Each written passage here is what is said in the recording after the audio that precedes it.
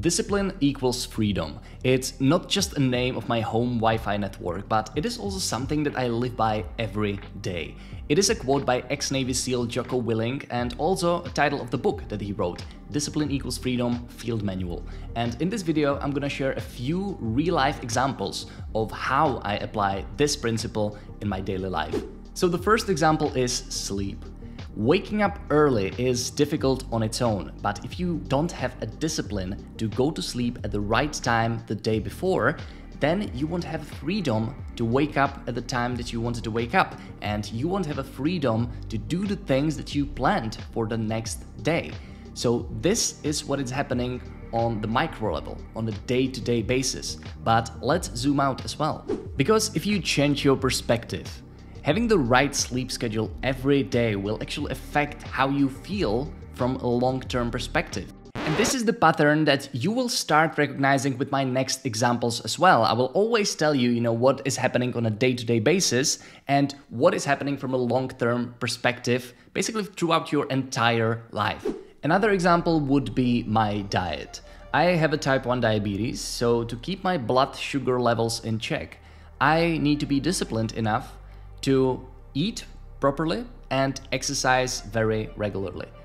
So on the micro level, I need to be disciplined enough to say no to the donut, to the junk food, which was very difficult during Christmas. Because if I do that, then on a macro level, I will be free of the health complications that most people with diabetes actually have. So that's how my daily actions are influencing my future self. My next example is exercise. Earlier this year, I needed to travel to Prague at 5 a.m. in the morning, and I knew that I won't have time to fit in my training run there after I finished traveling. Also, I didn't want to take my running shoes because I wanted to spend a lot of time with my girlfriend. So what I needed to do is that I needed to set my alarm for 3:15 a.m. in the morning, go for a quick run, go back, take a shower, eat something small, and then catch a train at 5 a.m.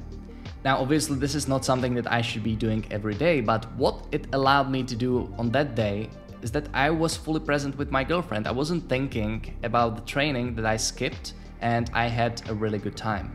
Now, if you change your perspective and zoom out again, I personally believe that if I exercise today, it will give me the freedom in the future to be running around with my grandchildren, with my children, and I will just have a freedom to do whatever I want for a very long time. So this one thing that I did on that day actually helped me to get closer to that freedom in the future. All right, the next example is work. So I usually plan my days the day before or in the morning. And if I have the discipline to finish everything from my list, then I will have the freedom in the afternoon because I won't be thinking about what I still need to finish. And from a macro perspective, if I keep executing my plan day in, day out for months or years, then I will have the financial freedom in the future. And this relates to personal finance as well. I see so many people around me who, once they start making a little bit more money, they're not disciplined enough about keeping their expenses under control, and they will start proportionally increasing their expenses and buying the things that they don't actually need just to show them on social media. Because they're not disciplined, they're losing freedom in the future because they now just need to sustain the lifestyle they artificially created for themselves. And the solution is actually quite simple. You need to be disciplined about how much money you spend.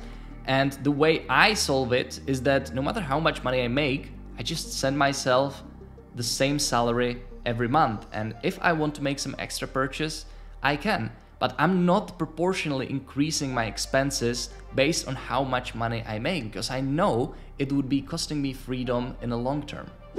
Now to my last example, relationships. And I was thinking if I should share this because it is quite personal.